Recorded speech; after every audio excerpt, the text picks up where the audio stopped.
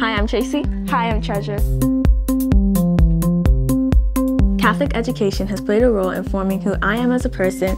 It shapes who I am because I always try to put God first in what I do, which are solidarity, common good, dignity, and all those turn into our Christian values.